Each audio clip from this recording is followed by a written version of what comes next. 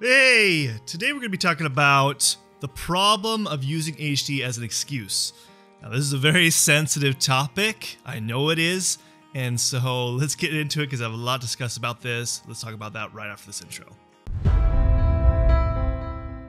How's it going, my optimal mind? How you doing? I'm Dr. LeGrand if you are new here, and I have ADHD and dyslexia and treat people with ADHD and dyslexia and other health concerns that people do have. So what I want to discuss about is why it's a problem of using ADHD as an excuse for everything. And before I actually dive into that, if you do have ADHD, I do have a free downloadable guide that goes over the labs, nutrients, supplements, and foods that you should be implementing, also avoiding if you do have ADHD. You can download that description in the description below. As well as if you are a parent that has kids with ADHD, I have a guide for you as well. So let's talk about this. I'm going to talk about three things. There's a lot that I can cover on this actual topic, but I'm going to talk about the three main things of why using ADHD as an excuse can hurt you more than actually benefits you. And the very first thing is that what I mean by, well, first let's talk about why using ADHD as an excuse can be a problem, what that actually means.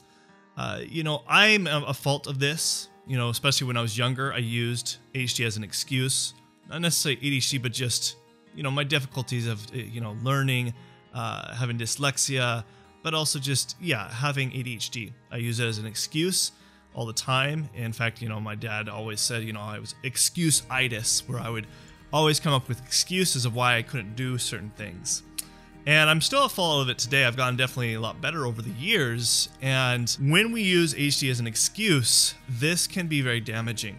It doesn't help us progress. So the very first thing of why ADHD can be a problem is that it can pretty much stop you from progressing, from stopping you becoming the person that you want to be. And when we decide to try something new and we find that we can't do it, we can't do the task, or we can't go through a program or finish college, or it doesn't even have to be college, or maybe sticking with a job that we thought we would enjoy, that we come with an excuse that, oh, I have ADHD, so therefore I can't finish, or therefore this isn't for me because it's too challenging because I have ADHD.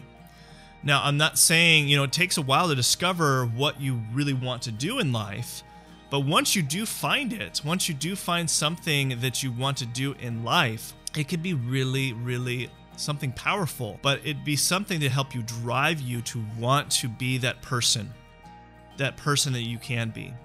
And if we keep on using excuses that I can't do it, it's going to be more damaging versus trying to just tell people, just try to understand I have ADHD. I have ADHD and that's why I can't do it. Well, that doesn't serve us anything. It doesn't serve us at all by having that mindset. Because what does that benefit to us? If everybody just said, oh, it's okay, you have ADHD, you don't need to be successful, you don't need to go to college, you don't need to, have a great job, you don't need that stuff. If we had people telling us that all the time and they're like, we understand, you have ADHD, it's okay, we wouldn't progress. Now, I'm not here to tell you that ADHD, it's easy to have ADHD. It certainly doesn't. It doesn't change the fact that, I have ADHD. I have ADHD. I know it's a challenge, but you got to understand that you have to have that mindset that it still is doable. Try to find people that do have ADHD. That's what I did growing up. I would look at biographies. I would search online for other people who have ADHD and dyslexia and how they were able to become successful in it. Now, I always found that they had a challenge, but they worked around it. I mean, that's what I had to do by going through college, going through medical school. I was the least likely person to be able to get through it. In fact, I had plenty of teachers that told me it would be impossible for me to get through college and medical school. Teachers would always tell me to just drop out. Did that stop me? No. You have to have that willpower to understand if there's something you really desire. I'm not saying you have to go through college, but if there's something that you're really passionate about, stop using excuses. Excuses just stop us from progressing. You have to start finding ways and be creative to be able to get to where you need to. You need to change that mindset. Stop using the excuse of ADHD. I understand it's challenging, but you need to stop using it as an excuse. The second biggest thing of why using ADHD as an excuse can be damaging has to do with our health. So anytime we are dealing with health issues, and I see this with my patients, other people that have ADHD, that say if they ever have, for example, a moment of where they might be super hyperactive or impulsive or brain fog and forget things all the time, and it becomes worse and worse. Like, oh, it's okay, it's my ADHD. I just need to go see my doctor to get, a different dosage or a different medication, and that's it. The problem with this is, just like anybody else, people can have other health concerns, other health issues. And just because we have ADHD doesn't stop us from not having those other health conditions. And when you have that mindset of, oh, it's just my ADHD, well, there could be other health conditions that could be contributing to what you're experiencing. And trust me, there is a lot of different symptoms that are presented the same as ADHD. And if you are starting to find that it's getting worse, well, there's a high chance it could be something else happening in your body. And you need to find a doctor that is willing to work with you to look at not looking at your ADHD, and especially for yourself, not using ADHD as an excuse of why you're having these other health concerns and these problems. That is why it's so important to not use that excuse and try to explore other reasons of why it could be a problem of your own health. So I really encourage you to really seek out other alternatives as well as other things that could be contributing to your health overall, your overall health. The third and final thing I'm going to talk about today is that using the excuse as having ADHD is it can really ruin relationships. And I understand it's really difficult for people with ADHD, even myself, to have a good relationship, whether it's for dating with someone or a friend or even a family member. It can ruin relationships because we tend to, again, some people will tend to say, well, it's because of my ADHD.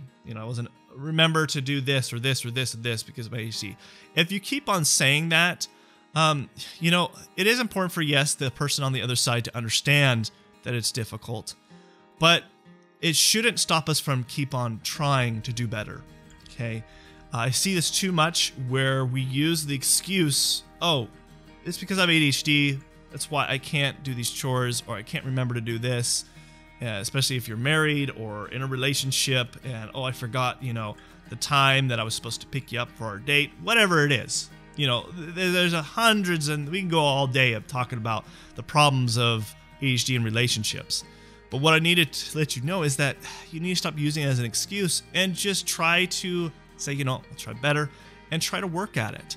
And talk with your partner, your spouse, whoever, your family member, your friend, if you're having that struggle in your relationship with them, to talk about, the struggles you're having and talk about some alternatives, be able to be better at it versus just saying an excuse and not doing anything about it.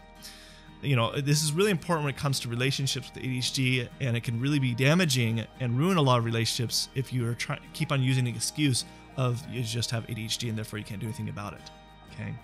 So I hope, this helped you kind of see a different perspective as far as not using ADHD as an excuse. It's difficult having ADHD, I get it, but we need to stop using it as an excuse. It's something that we need to start changing our mindset about and doing better.